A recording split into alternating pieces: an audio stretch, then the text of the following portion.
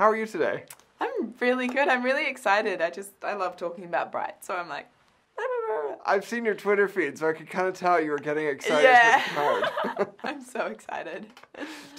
When you first saw the script, what was your first impression? Because it's like nothing I've seen before, really. I mean, in a lot of ways. It's completely original. It's LA, it's gritty and it's grungy and it's like, downtown, but there's elves and orcs and humans. And it's 2017.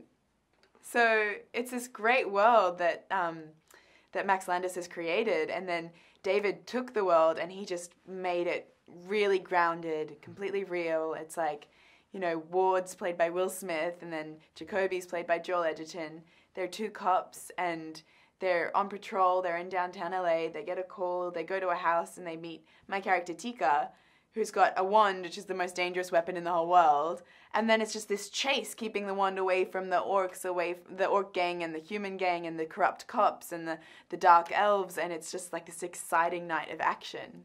And it's so David Ayer. Like, it's written all over it. It's amazing how he's put his, the mystical world into it as well, the fantasy, if you will, on top of this cop drama. Yeah. It's extraordinary. He's a creative genius. He really is. And it's like he had complete creative freedom with the film to tell the story he wanted to tell.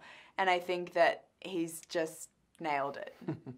Yeah. What was your first impression of Tikka? What did you want to I guess, bring out in her when you started playing her? Well, to be honest, it was more like Tikka was something that I got to know. Like, through the audition process, it wasn't like I had to create her. It was like I slowly was like, oh, this is who you are. Okay. Oh, this is who you are. And just got to know her more. And then it sort of got to the point where it was like I just had to clear out and let her move through me. Because she's such a powerful little fighter. And she's been part of this cult, this like elitist brainwashing kind of Illuminati cult. And she escapes from it because she realizes that there's more to the world and that there might be a way to fight for equality and for a peace in this world and to be good. Like, she's suddenly realizing maybe I could be good. And so she's sort of having this crisis of identity, and going on that journey with her taught me so much about myself, and it really transformed my life because she took me into like these dark places and was like, okay, Lucy, you're going to have to look at this. You're going to have to stand what you see. And from there, you can create change in yourself or in your relationships. And yeah, she's completely changed me. That's amazing. Yeah. I mean, the metaphor for the film really speaks to the problems of today deeply with mistrust between people and the cultures of LA, really. Yeah. Did you, when you're playing into something like that has the, two levels basically, did you feel that? I mean, because the street scenes are really gritty. Yeah, it's really intense, and I felt so lucky to be part of a film that's telling a really important story for the times happening right now and telling it in a way that's so entertaining. It's like this action-packed, thrilling movie, but with real heart to it and a real reason to be told right now. And I just felt so lucky to be a part of that because it's so important, and I just felt so lucky to be in it. And there's nothing like it on Netflix, let alone anywhere else on TV, which says a lot. There's nothing like it in the world. Yeah. Like, David's really created something that's never been seen before.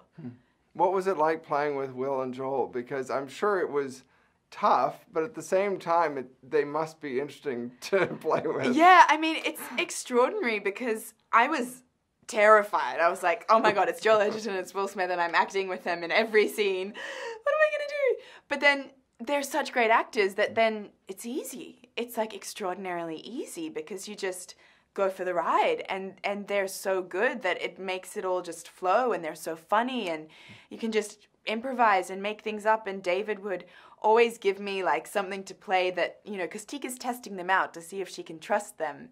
And so then I would be like climbing something and looking at them, or like dancing around them, or like just sussing them out the whole time. And it was perfect because David would keep me separate from them at the start in pre-production so that I didn't really know them, and I had to like test them out and like figure out how to get to know them, and like the whole time I was awestruck and like inspired by them, and it was perfect because it was just like being on Tikka's journey, learning to trust these amazing people.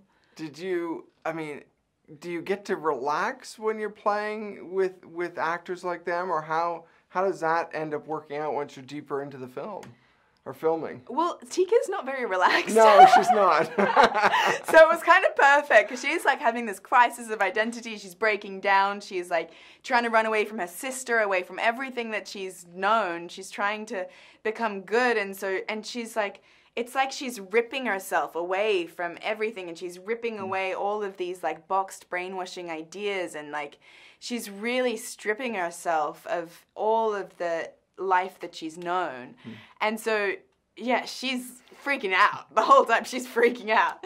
But there's one scene at the end with Will where we're like in this magic pool, and it's like the whole movie's happening. We've been like running, and then Will Smith was like holding me, and I'm like in the pool and I'm holding the wand, and he's like we were finally talking for the like first time I get to just chill, and he was like, "Lucy Fry, relax." I was like, "Yeah, Will Smith." That's amazing. Did you find that playing someone who you've got to be a bit uptight for, does that bleed off into when you're offset too, or how do you manage that? Well, to be honest, I kind of ended up just being Tikka for 4 months because she was so immersive, and you know, she was like Tikka. I like kind of got this relationship with her where I'd be like, okay, we have to figure this out, because she was like a strong little woman. And I was like, okay, we're sharing this body, like, let's be nice. But she would kind of just take over all the time, and then I would be like, oh, well, I guess I'm just sort of Tikka. And I would try to have, like, a ritual at the end of the day to, like, put her away. Right. But she would just, like, come out and be like, she's crazy, she's wild, she's got so much energy. But because, you know, she's so energizing, I never got tired because, you know, she's just like running around downtown LA in the rain all night and like flipping and dancing, and I was just like, okay, let's just go for this. And did you do any of that action stuff? Because I know often you can't, obviously, but did you get much chance in this? I got to do a bit of it, yeah. I mean, I learned karate for it. You did? Yeah. Oh, wow. I learned, I got my yellow belt before we started. By the end of it, I got my orange belt, and now I'm working towards my purple belt. Because I love it. That's amazing. Yeah. She's really, Tikka's taught me how to fight, like how to stand up for myself and like hold my space, and it's been amazing because that transformation of just learning how to fight physically, it gives you so much confidence. Would you do more action roles next? Like, I'd love to. Yeah, I would. That's amazing. So what comes next for you? Yeah, I mean, it's coming out, and I've got a film called Highway that should be coming out sometime next year too. So I guess anything could happen now. You may have to see if there's... Well, I guess the question would be, would you do... I mean... Have you done comedy yet? Would you? I'd love to do comedy. I feel like Tikka and Bright, you know, there's so much comedy in it. Like, you know, between Joel and Will, and like Tikka's got a lot of physical comedy. Right. So, you know, we'll see. Like, that kind of gave me a taste of like the comic timing and learning from seeing Will and Joel together. I would love to do comedy. Joel definitely has some of the better lines. He's so funny. Oh my God, he's so funny. I found it so hard not to laugh while we were filming. Yeah. Well, thank you very much. I appreciate it. Yeah, thank you so much.